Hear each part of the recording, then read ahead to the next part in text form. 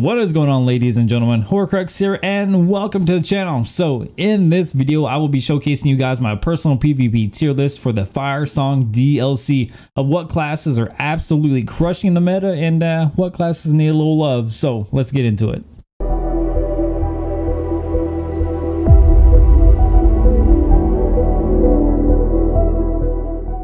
And before we hop into the bread and butter of this video, a huge and glorious shout out to my patrons and also my community members who keep this channel afloat. The support you guys provide is absolutely amazing. I appreciate each and every single one of you.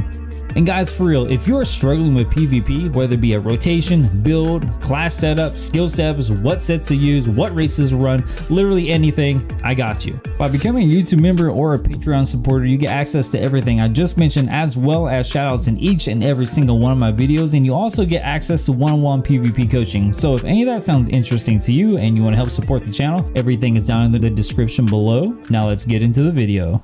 Alright, so let's get cracking. Now let me preface this tier list by saying this is my own personal opinions. I do a little bit of everything, so I'm going to base this tier list off of literally every PvP scenario. It's going to be solo 1vx, it's going to be group play, serial, battlegrounds, as well as dueling. Now again, this is my personal opinions. Your opinions may differ. Actually, I encourage you to have differing opinions, so you can leave a comment and kind of, you know, help promote the YouTube algorithm thereof. So with all that being said, let's hop into this thing, guys. So there is not a lot of changes from the last patch. I'm just gonna go ahead and say it because ZOS has taken a very hands-off approach to this patch, and it killed it.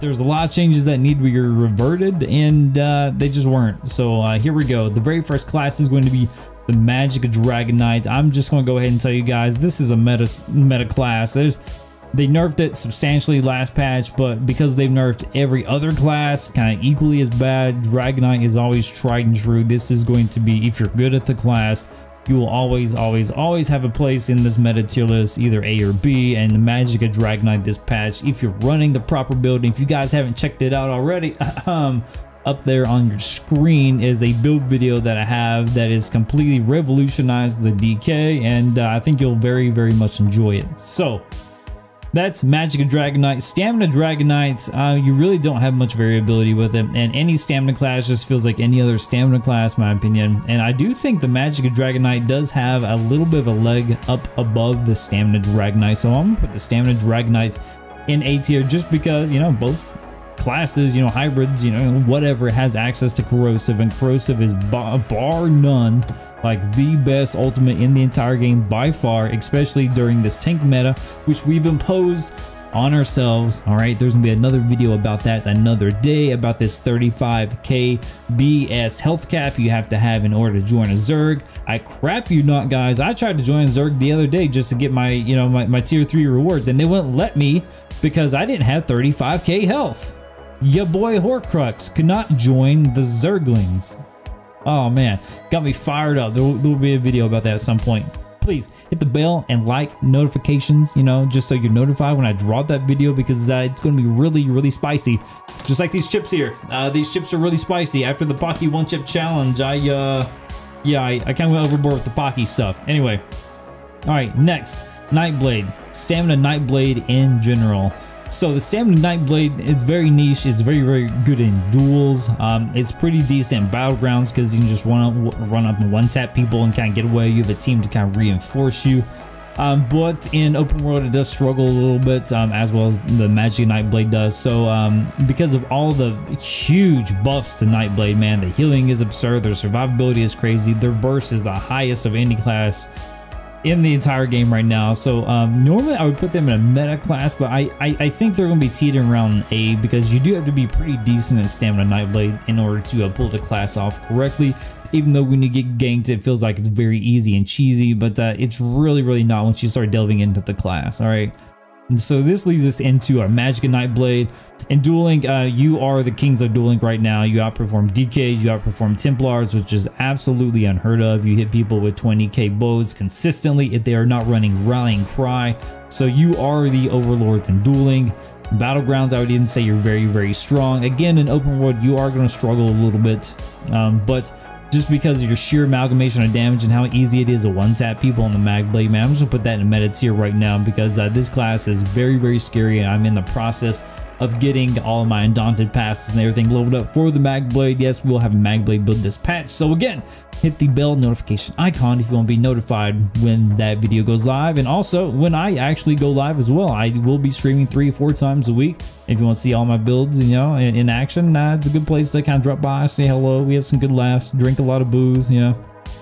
All right, so moving on into the Necromancer class. So Zos did try to nerf solo play quite a bit. They did nerf the Occult Overload CP passives to where you cannot have this cascading effect of just sheer destruction, death, and despair once you bomb people. But Magicka Necromancer, like, it really doesn't matter. You don't need that passive per se because you're going to be running VD and DC.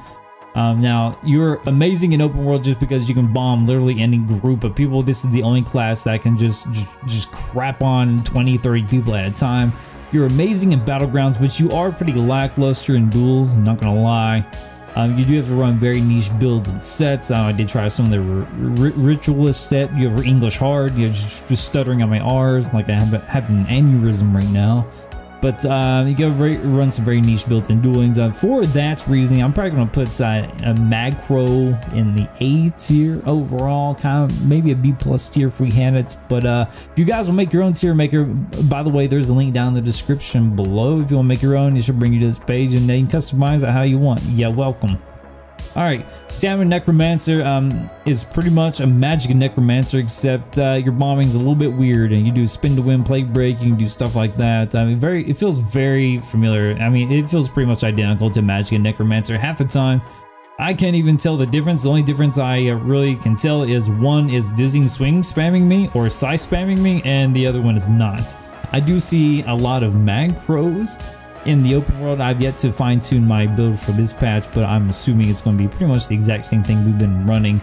But Stamcrows, they're pretty strong if you don't know how to play around it. But just for that reason, I don't see too many of them. I don't play a lot of Stamcrows, so I'm not really sure where I want to place this guy.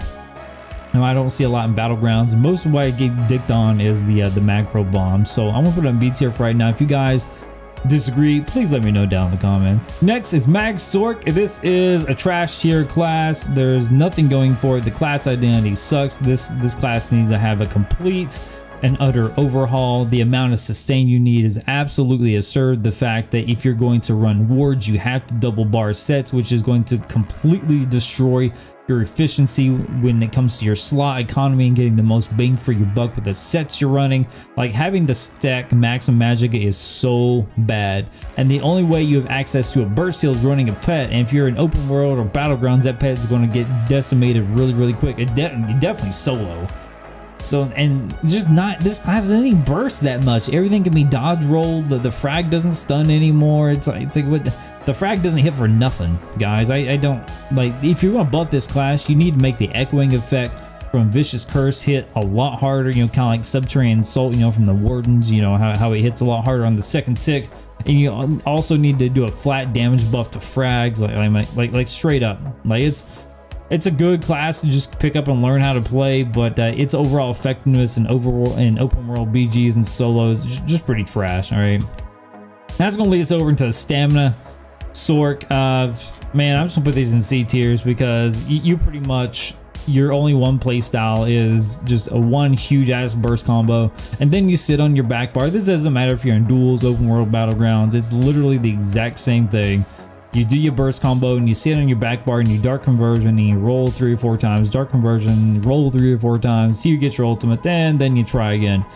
It's a very lackluster class, in my opinion. It's not very fun to play. You spend most of your time with buff management, and it's just not a fun class to play for me. I mean, you guys may find it enjoyable.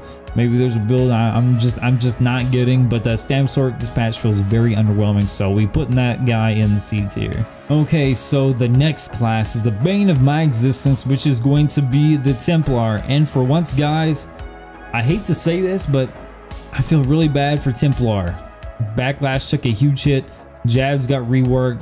Magplar, if it wasn't for the group utility, in Battlegrounds and Open World, I would put this guy down in C tier. Now there are some pretty decent ranged dueling builds you can run, you know, with the Javelin Meatball combo. But guys, I'm actually going to put the Magplar. Oh man, this is tough. I'm probably gonna put them in the B tier. Like, yeah, the healing is still there, still good group utility, but compared to what they used to be and the frequency you used to see them, usually that's all you saw in the dueling arenas and battlegrounds. It was terrible. I mean, this may be underselling the Magplar a little bit, but this class is nowhere as near as dominant as it used to be. Now I can actually kill a decent Templar on my DK. Like, I mean, this is a good breath of fresh air for us DK mains, but Magplar mains, you know, Pelican ESO, sorry man, this sucks. And so that's gonna lead us into Stamplar. I don't even think I've seen a Stamplar, man. To be honest with you guys, I can't recall a time I've dueled a Stamplar or seen a Stamplar in Battlegrounds. Is this still a class? I don't know if there's Stamplars even exist. So I have nothing to base this. I have nothing to base my judgment off of. I really don't. So we're gonna put it in C tier, just because. Yeah, we're gonna put it in C tier because it's not gonna heal your group up, you know, in group content. I'm sure it's gonna suck solo as well. So if you guys completely disagree, have more information on this, I'm gonna put it in C tier, man. I've never. Yeah. All right. Last but certainly not least is the Warden. So we're gonna start with the Stamina Warden. They're pretty much the exact same thing as last patch. Like, really nothing was changed. So we're gonna toss them back down the B tier, which we had them last patch. But the Magical Warden did get a thrifty little buff from the weapon skill line. The Ice Wardens, the Lord Warden, as Deltia would say. The 10% overall increase damage, you know, on the class when, you know, rocking an ice staff is not only noticeable in PvP, it's noticeable in PvE as well. It's probably best in slot running double ice staffs. I do enjoy the change instead of having to run dual wield. Not sure where I placed Magic Wardens last patch. They're still not a meta tier. They still do struggle in a lot of aspects, especially when it comes to dueling.